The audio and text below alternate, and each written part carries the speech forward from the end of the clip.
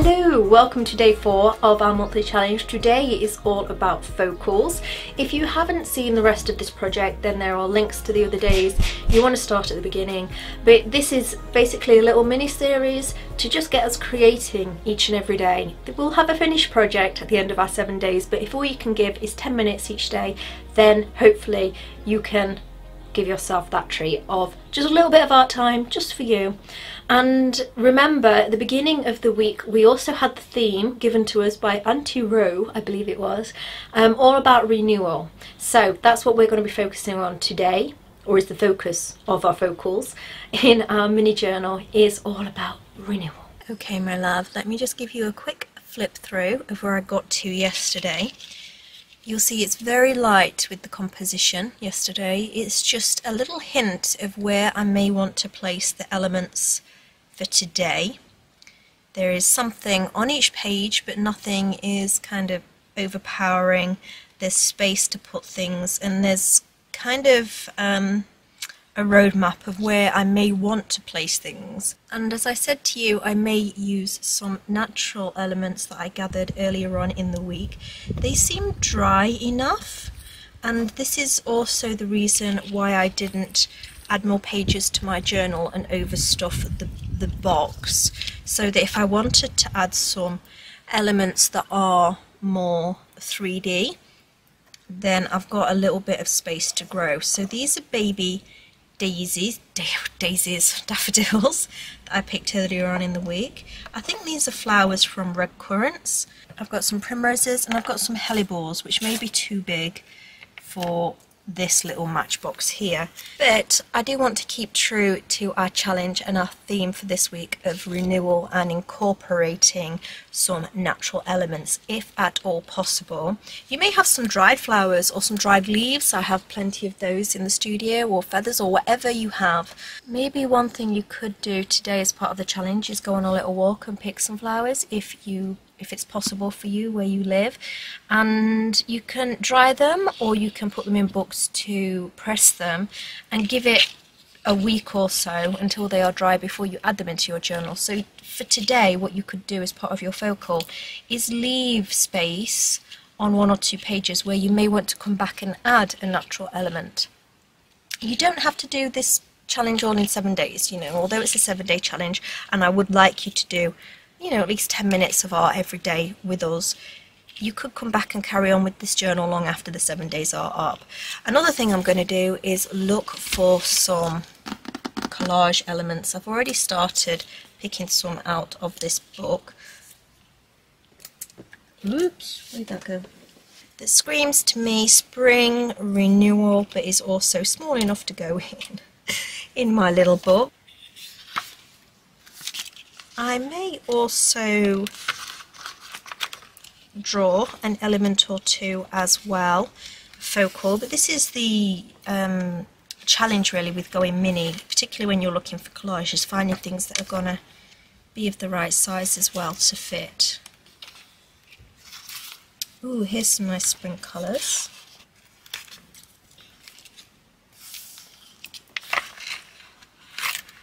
Ooh, I killed my beetle. Ah, beetle down.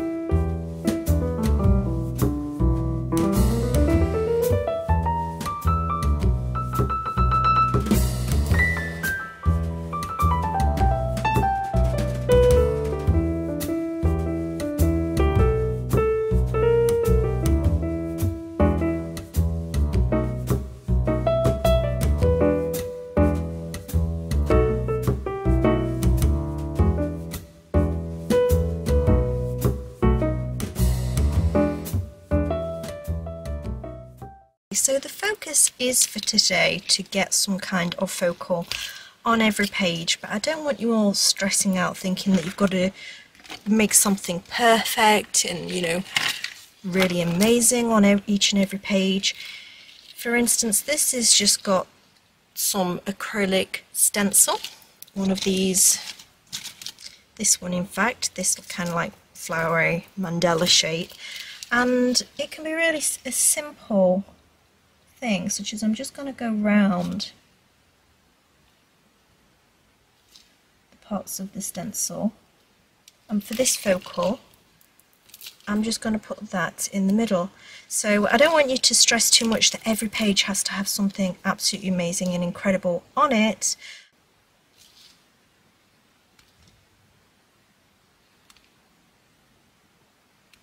So don't stress yourselves out, overcomplicate or overthink things just because I've called things, you know, a focal, which I think can sometimes, you know, freeze people up a little bit. All it really means is just where's your eye going to be drawn on that page. That's it.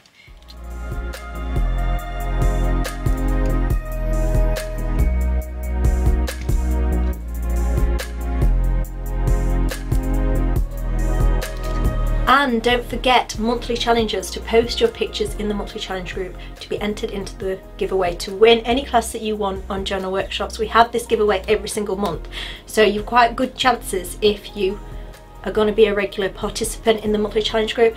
I don't think I've even mentioned that the monthly challenge group is actually a free group. That might be a bit silly of me to get to the end of day 4 and to have not mentioned that, but it's a free group on my journal workshops community, so come into the tribe if you are not already a member of the monthly challenge group. And don't worry about posting pictures, etc. It is a private space. I don't get you to post pictures to promote my Facebook or Instagram or share this, like this, etc. It's not about that. It's just about getting your participation so that you feel a connection to other creative soulmates. That is the main purpose of the monthly challenge group. I hope you guys come along that are not already in the monthly challenge group. If you are in the monthly challenge group, all videos will be posted together for you. And this is not the first time we have done a challenge like this. We've also done other 7-day art journaling challenges. So if you like that format, head on over and check it out in the monthly challenge group. There is now, oh my god, I've just realised this is the anniversary.